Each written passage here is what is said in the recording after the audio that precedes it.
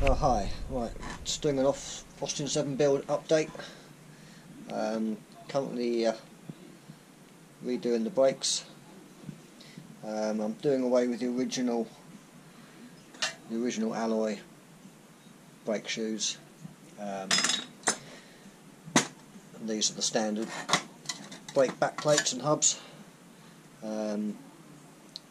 These would have been cable operated. So I'm going to convert mine to hydraulic brakes all round.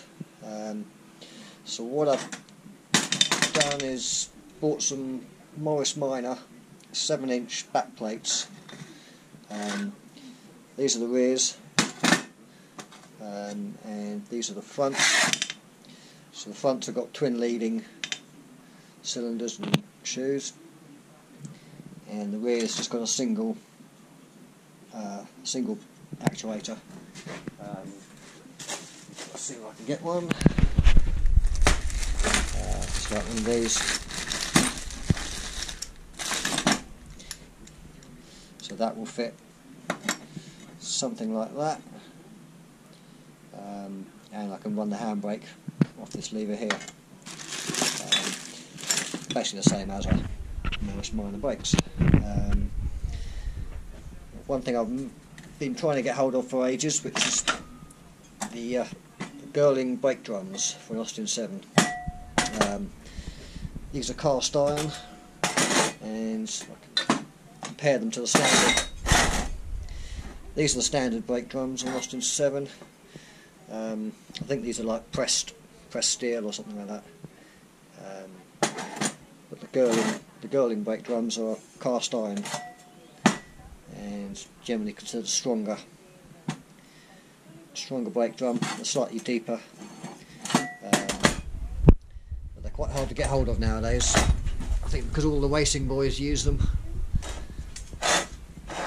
and so they're obviously not made anymore. So they're gradually becoming scarcer and scarcer.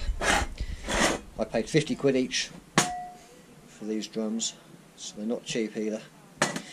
So far I've only got 2 of them, so I need to find 2 more. So I have to wait to see what crops up on eBay. Now to fit the Morris Minor brake drums and brakes onto the Austin 7 hubs and brake drums, you've got to do a little bit of chopping around. So if we have a look at the back of this, see that's a standard Morris Minor fitment. So you have to get your brake drum cut out this inner section, and then you want to cut out some steel, get some steel plate and cut that out so that fits in there like that. But you also need to set the brake drum back a little bit, so it can accommodate the thicker Morris Minor brake shoes and get the drum to line up. So you need to cut out some steel strip. I cut this to about 22 mil, I think it is, and then you have to weld it around onto these plates from the steps. So you'll end up with something like this. So you can see it. It sets the brake back plate back about 22 mil. You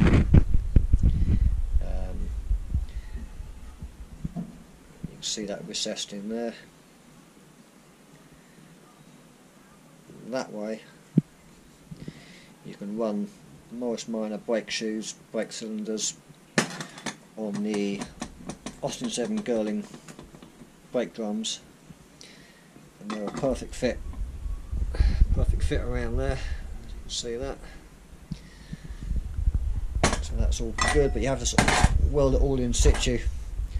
So I got the hub, bolted that in place, then get my other drum with a hub on it, fit that into there, line everything up, and then weld it all in place. So this is the This is the first one. Got obviously one more on the front and both the rear ones to do as well. There is currently a set of rear ones on eBay at the moment. Guys asking 50 quid, but I'll probably just chop these up and make my own. Save myself a few quid. Yeah, so that's keeping me busy at the moment. As you can see, I've got the chassis set out on the bench here in my shed. I really need a bigger shed. I've just got an old crankcase on here just to line up in the gearbox, just so I know where everything's going to lie. And you can see on the front here I've got the Bowden front suspension unit.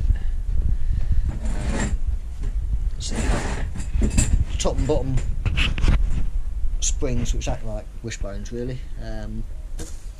So I've got a plate here I can make up. I've cut this plate out so that those are the old friction dampers. Will one off those.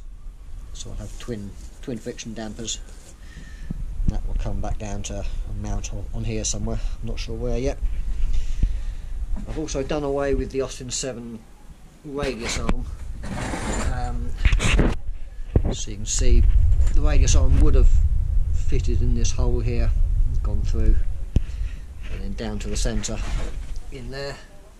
But I've made up this bracket here. You can see that. Got all these rose joints, bit of tubing, and just welded nuts into the end of the tubing with a lock nut on there. Made these brackets, so I've got top and bottom radius arms. This will also allow me to adjust the camber angle. So this is also where the hub mounts, so I can change that angle there. Just keeps all the rose joints, just keep everything moving freely. I've mounted that onto the cross member here on the chassis. I might want a little bracket across here, just a bit of extra support on this. So hopefully this setup will work quite nicely. It's all looking good.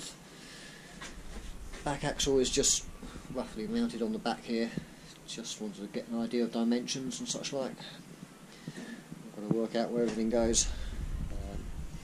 When it comes to the brakes and the foot pedal, I'll probably still run the clutch off the standard position here, so that the clutch pedal will literally bolt straight to this output shaft on the side of the bell housing. And then I'll have to make up the brake pedal, the hydraulic system for the brake pedal, and then the accelerator pedal will go over here somewhere. So I'll probably get myself a standard Morris Minor brake master cylinder and make something up for that. I've got to make up a bracket which will run along here and along to here somewhere, just to support the floor in the middle here of the transmission tunnel. So there's a bit more steel is going to go in here. But yeah, so at the moment I'm just concentrating on the brakes and getting all those set up. Oh, excuse me. And yeah, it's keeping me busy over Christmas. Okay, bye for now.